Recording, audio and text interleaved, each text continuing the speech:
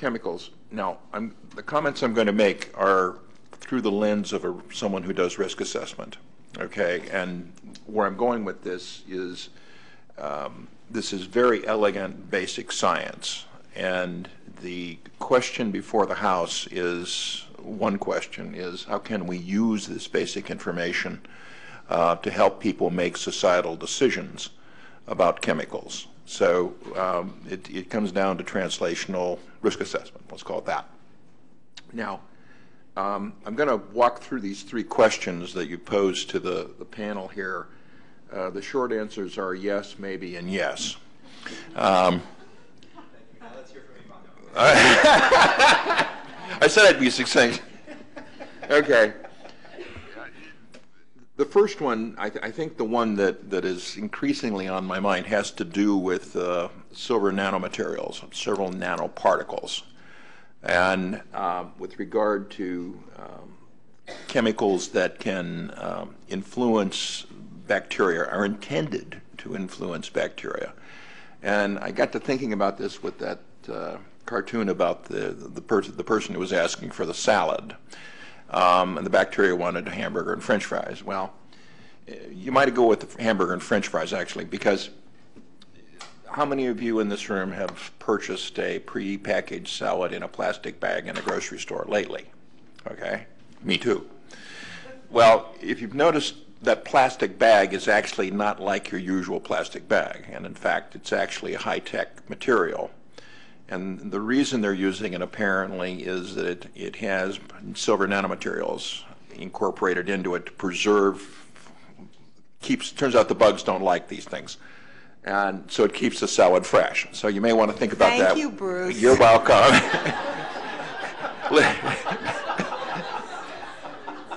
Don't blame me, blame the CPSC, okay? Okay. Well, where I'm going with this, though, is that well, this is another issue. I mean, this is not a microbicide in the usual sense of a microbial or what we think of it.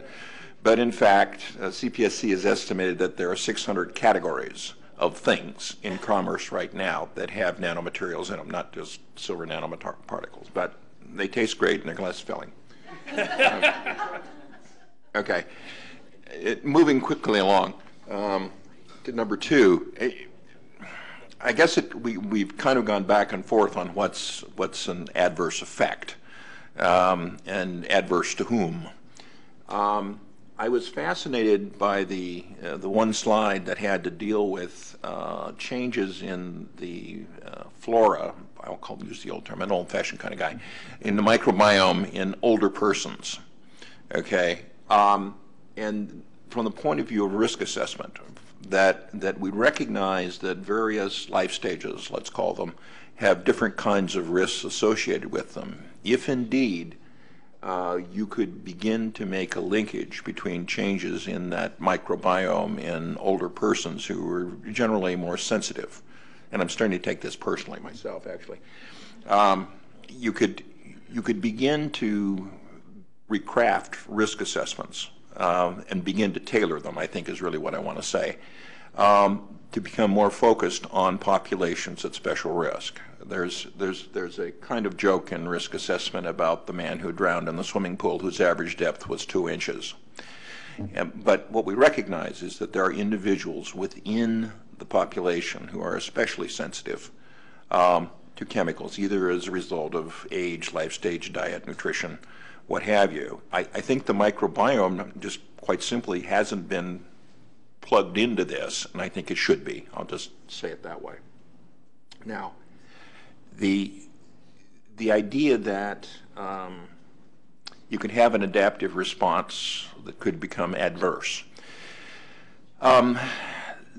There's an interesting concept has to do with retroviruses, actually, that retroviruses may actually represent a kind of vehicle of evolution. In other words, they're capable of injecting a modified genome into the host cells. And the thought was that, well, maybe the reason they can do this is that their normal purpose is that they can be modified by UV light other kinds of environmental factors like that. But they could also be modified by chemicals, such that instead of conferring a positive effect, it actually becomes something like a negative effect. So it's sort of a multi-step process. I'm just hypothesizing that or tossing it out for your consideration. And then the final thing is 3. It has to do with, we've discussed this business of the widespread use of antimicrobials, conventional ones. And it's very clear from the discussion we've had this morning, but it's also very clear for these multi-drug resistant bacteria that have evolved and are, my understanding is that the physicians and the other people who deal with infectious diseases, this has become an increasingly thorny issue for them from the point of view of having to being able to pull another antimicrobial out of the hat that can deal with these kinds of organisms. So I know. And I'm going to stop right there. That was 3.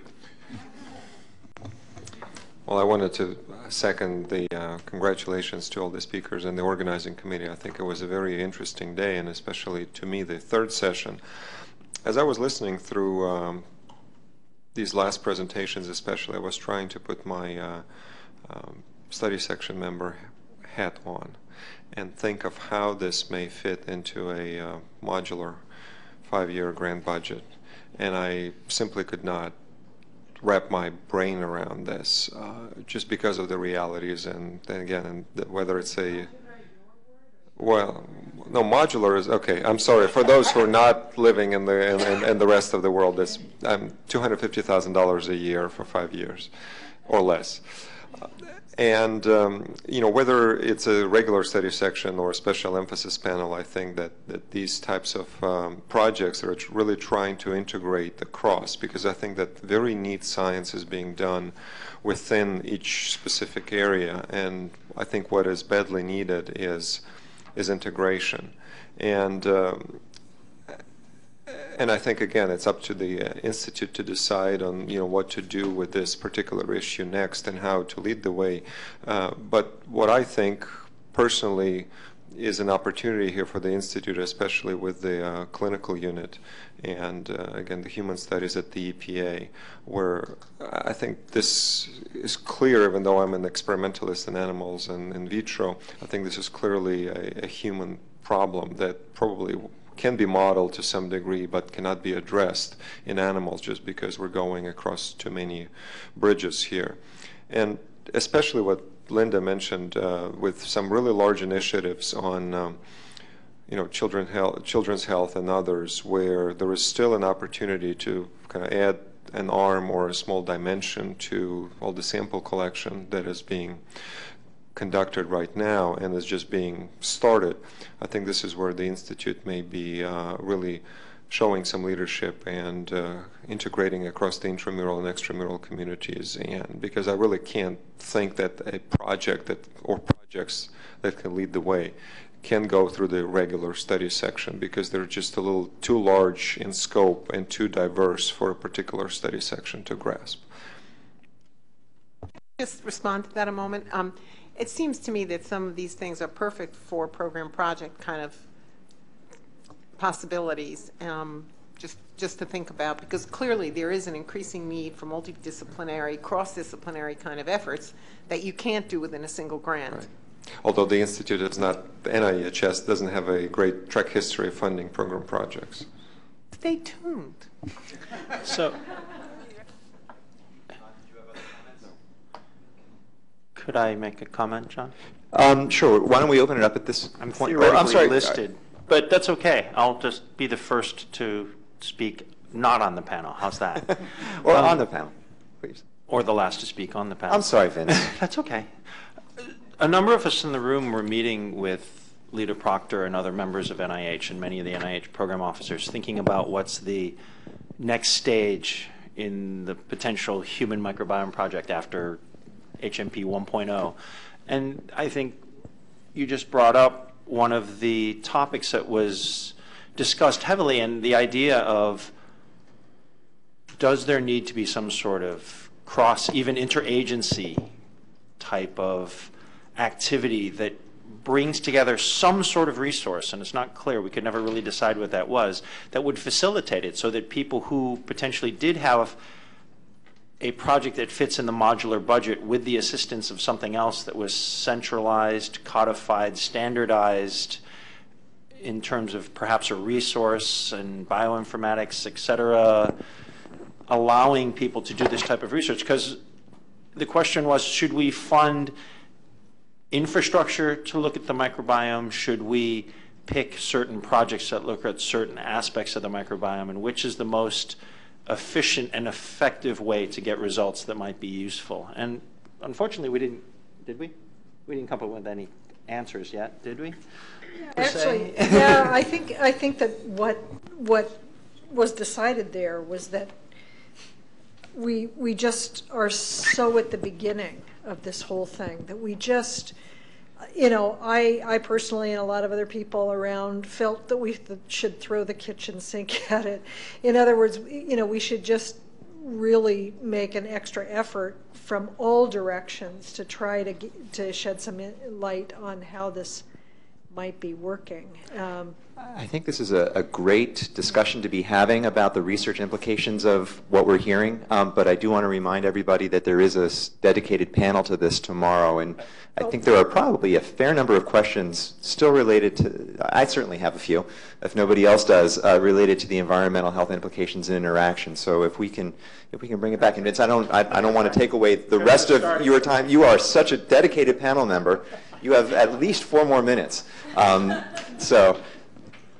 Well, actually, when I looked at the questions, the one thing that struck me about it is that as much as I love the bugs, a lot of it was focused on the bugs and how can this change the microbiome in the first question. And again, environmental exposure can cause the microbiome to change, and what's the effect of all of this on the microbiome, which is all heartening to me. But again, as we've heard from a number of the discussants, it's sort of a two-way street. And we also have to then turn it back around. You know, occupational environment can affect the microbiome, and we already have had many years, decades of research on how environmental exposures can affect the host. And then what is the sum total of both of those changes to the host, either genotoxicity, changes in host metabolism?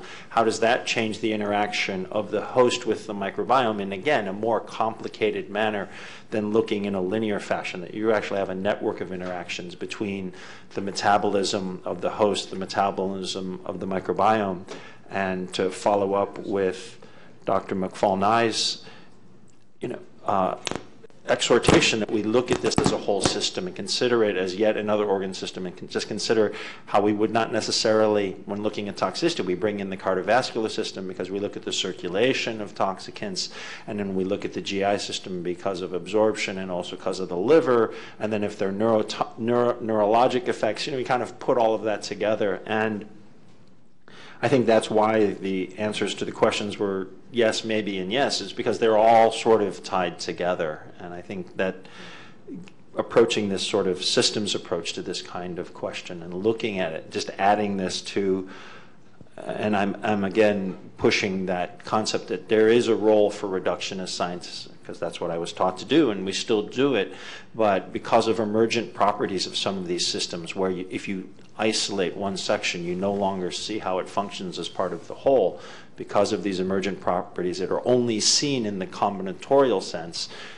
I think you have to be able to agile and move along multiple stages when you can be reductionist, and then test it back in the intact system and see if it still holds when you put it back into the complex system. And that may speak to the metabolomic approach as at least one component to be able to do that integration and cumulative effects. Let's open it up. And I saw Ellen. Who else has a question? And we'll. Okay, we can go to the microphone. And anybody else? Okay. Thanks very much. And again, this has been a great day. I don't want the session to pass, though, without probably one of the most impactful parts of it from the point of view of somebody who's been studying environmental toxicants in a more or less classical way. And I have to say that about 10 days ago, one of my students found Tom's paper, and we have all been reading it with a great deal of excitement. And when I emailed them that I was sitting next to him, it was like I was next to a rock star, said Tom. According to my lab, you rock. But we spend a lot of time in my lab looking at a population level on the effects of at least two important metals in terms of cardiovascular and cancer. That's arsenic and mercury. We also, along with the rest of the environmental health community, have gotten very fascinated in looking at gene-environment interactions for those two metals, because we know they undergo transformation, primarily methylation, which we think is important in terms of the toxicity.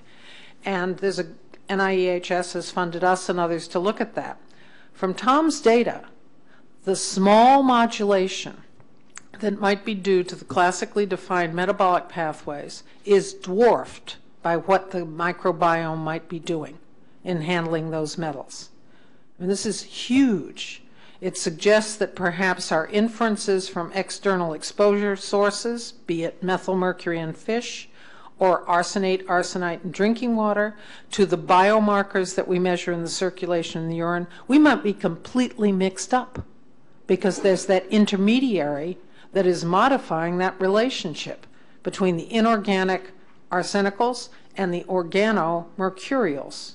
So this is absolutely enormous finding that doesn't just relate to bioremediation or bioavailability from soil, Tom, but it's really what's going on between that interface. And it's not just the release from soil, it's what kinds of species are actually getting into the human, because we think these make a tremendous difference in the toxicity for chronic disease, particularly of these metals. So I don't want that to go unnoticed. This is a huge thing that has never been thought of before in environmental health sciences, two of our most prevalent and major defined human health risks. And it gives new meaning to the concept windows of susceptibility. It may not be a life stage, it may be after a broad spectrum antibiotic course. No, and it may have nothing to do with your genetics, which is what we currently think is the hot topic in metal toxicity. Ellen, are you so you're suggesting, for example, that inorganic mercury could be methylated by the human gut flora? Well, Tom's paper points that out, and it could be demethylated. So everything we think is going on between eating fish or working with gold in the Brazilian Amazon, and then we measure things in hair or urine, may be completely messed up. And then we think, as you know from the work of Mike Walke's, in terms of the stage methylation of the arsenic compounds, and we think that, you know, it's really the arsenate, arsenite in the drinking water that's the problem, we may be completely messed up on this.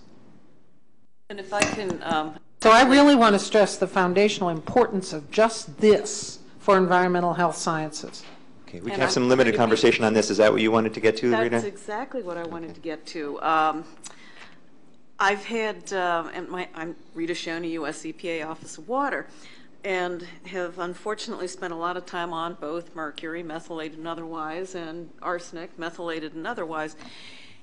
And in general today, I've had a lot of eureka moments. And in this last session, I had quite a few oh shit moments. That's on topic too. Oh, sorry. That's right. Shit's a good thing. I'm sorry. It's the same thing. That's where the action is. But it was exactly along the lines of what you were saying, Ellen. I mean, we know there is some methylation of mercury in the gut, and it's demethylated as well.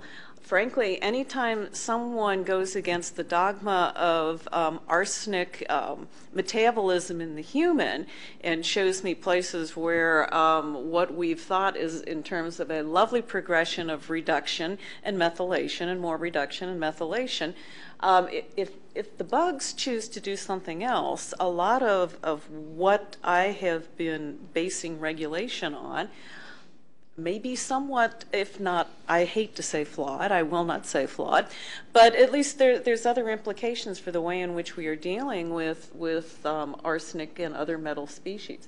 So I was having the same kind of reaction to these last few presentations. Now I'll go back to Eureka tomorrow. That would support, what both you're saying would in some way support Steve's concept or Steve's push that many of us are supportive of for the whole exposome concept, where you, and again, maybe the need to be looking at what's in the blood more than what's in the urine, for example, because what's in the blood you know is circulating in the body, as opposed to what could have happened. Although anything that gets is coming out in the urine has to have gotten from the gut to the blood to the urine. Yeah, but, well, we haven't talked about other, microbiomes out through the excretory system. But, they're little signals that things may not be right.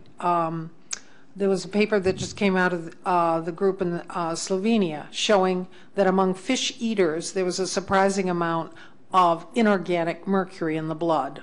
And that's because people usually don't look at the blood. When you're studying fish eaters, you measure the hair.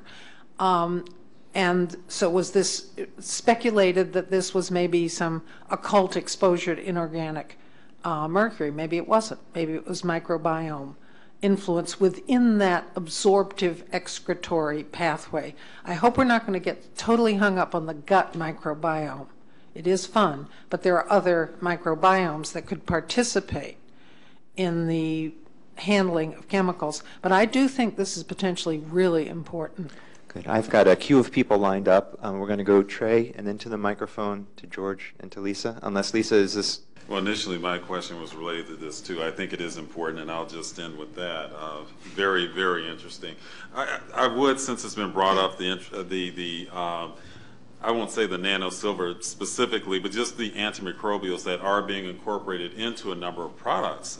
So I think one, and I think Les, you kind of touched on it. Do you think that there will be sort of an adaptation to this, or can anyone talk about, what may, and I know we're very early in the game, but how the body will adapt to, this increased use of, and not only in food packaging, but you're seeing it in textiles, in plastic matrices like computer mouse. And I guess that goes to sort of my second question, which is what impact, we talked a lot about the gut, but what about the skin? And, we talked about other microbiomes. What impact will it have there?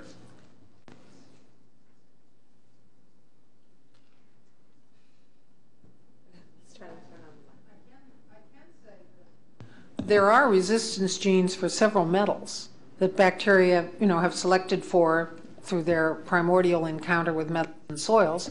And those are readily transferable in horizontal, lateral gene transfer.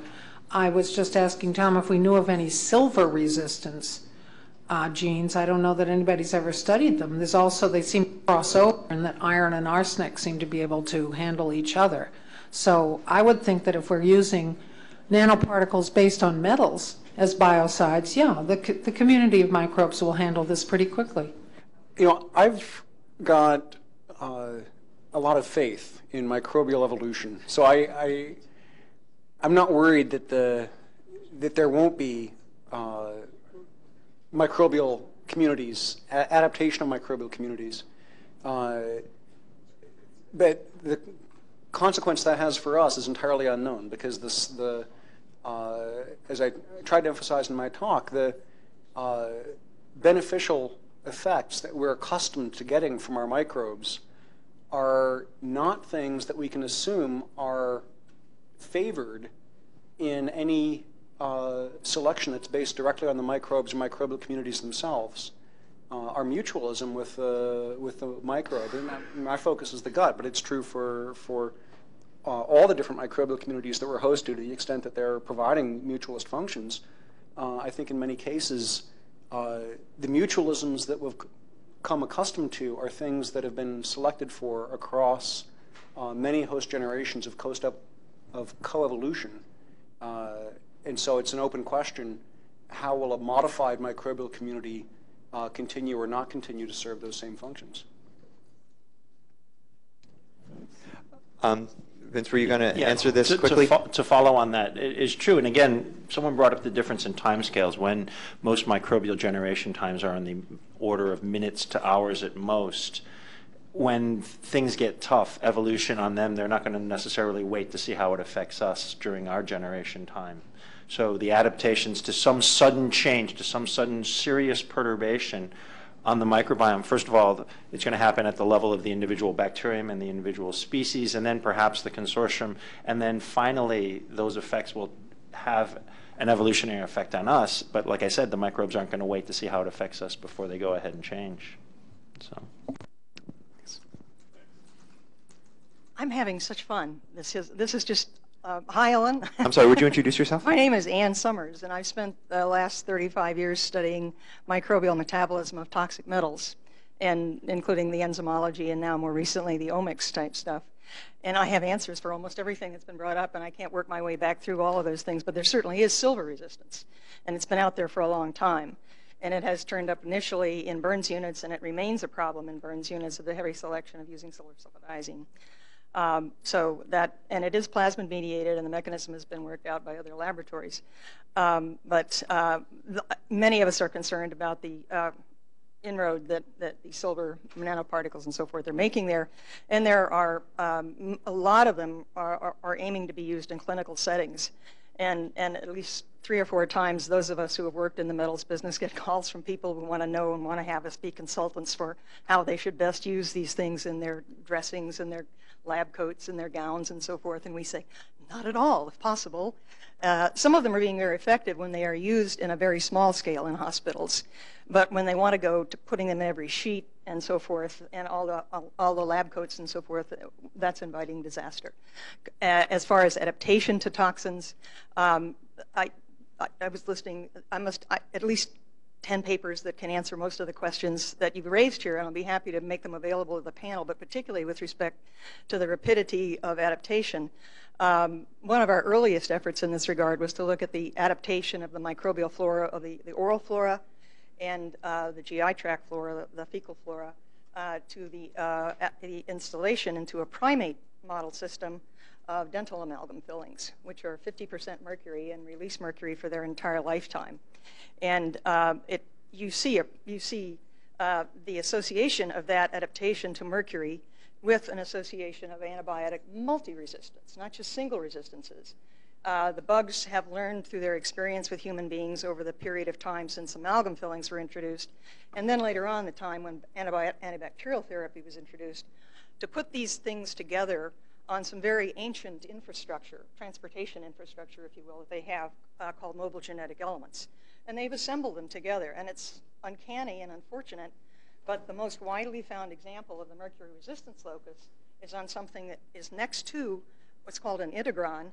And, oh, all right, I'm getting nods from over there, so I assume people can hear me talking in lecture hall, 300 people mode here with, so, but is on a genetic device, a very ancient genetic device called an integron that puts in randomly antibiotic resistance genes, and any kind of combination can switch them around and provides them with a promoter in case they don't have one of their own. It's just amazing stuff. And the mercury resistance locus, most widely found mercury resistance locus in the Enterobacteriaceae and other proteobacteria, has and carries an integron of multiple antibiotic resistance. So if you have silver fillings, you are continually selecting for, and we showed this in an animal model, 8 different monkeys, that you have persistence of antibiotic resistance as long as the fillings were in the animal. Now, that's that connection with antibiotic resistance, the metabolism that bacteria who live in the gut who do this carry out with mercury.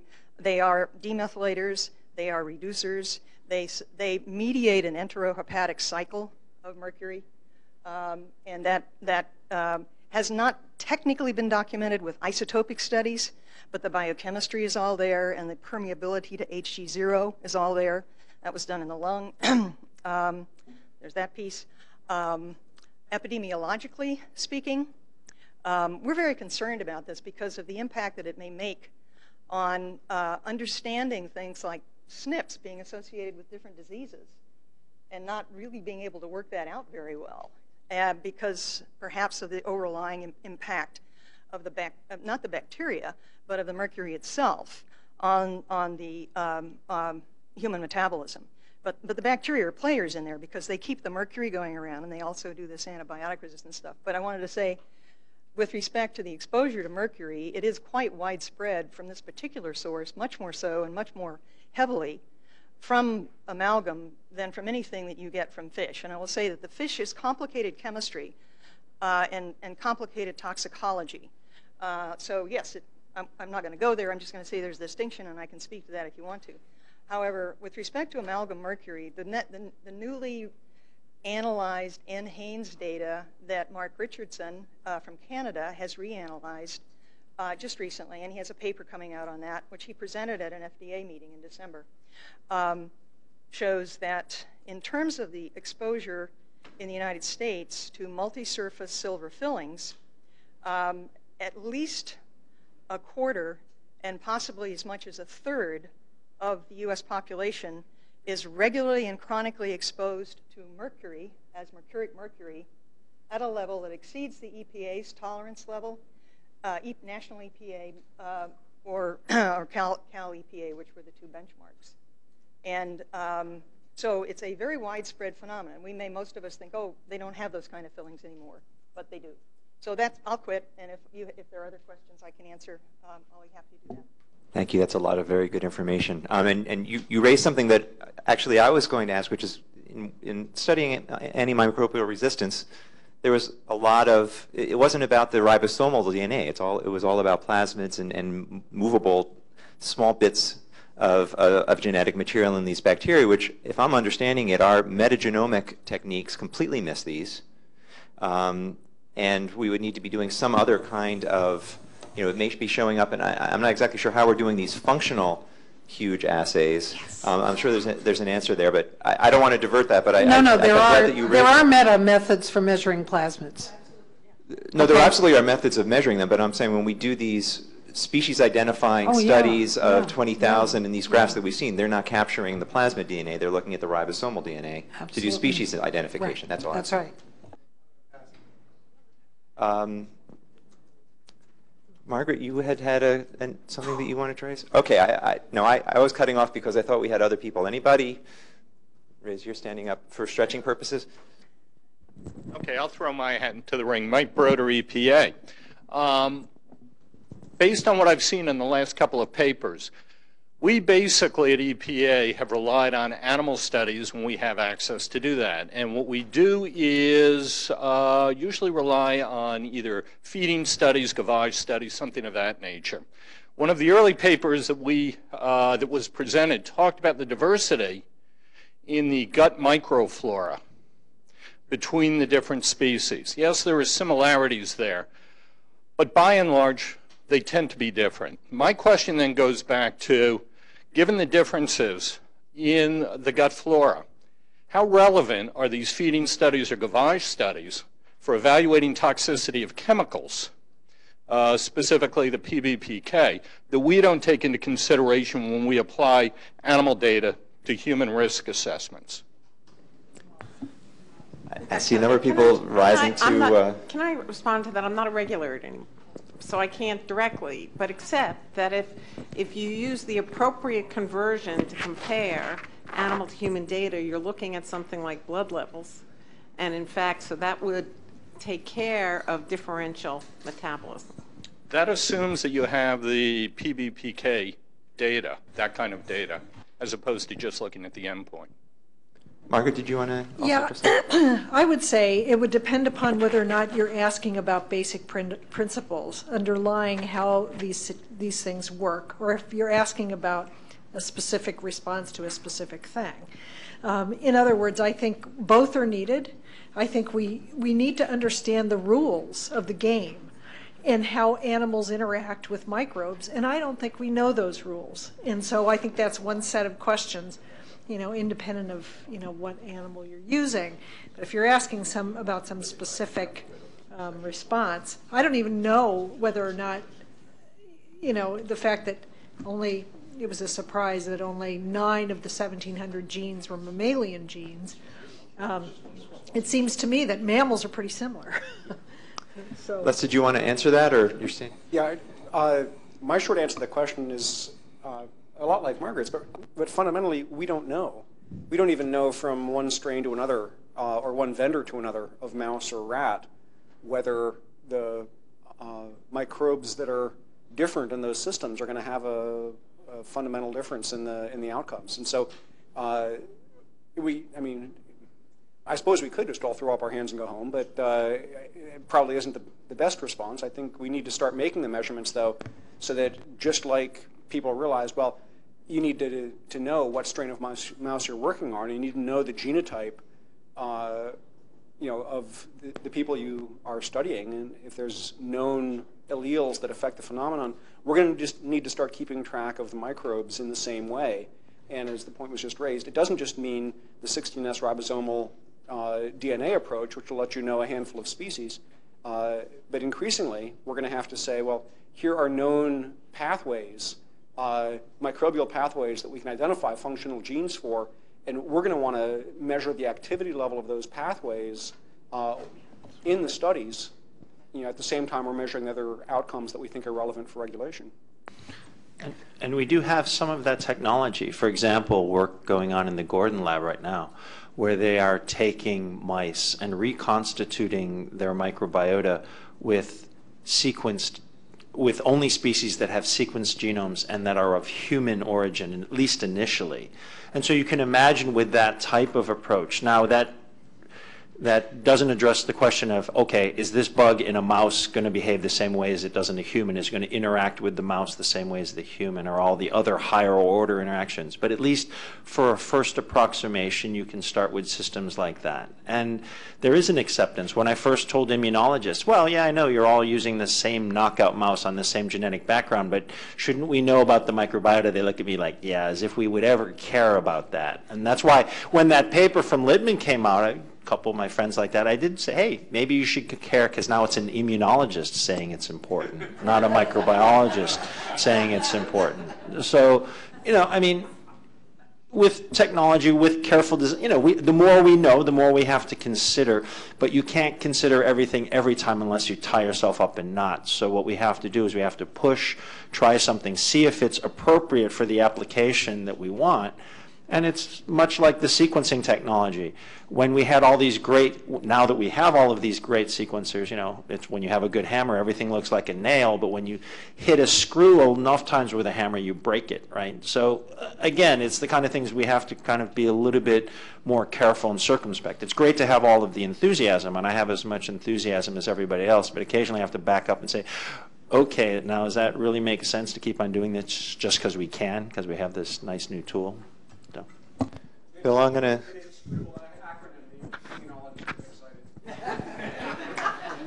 Numbers, letters. I'm sure there are more questions. In fact, I have a few, but I'm going to end it. We've gone over time and let Dr. Farland have the last word.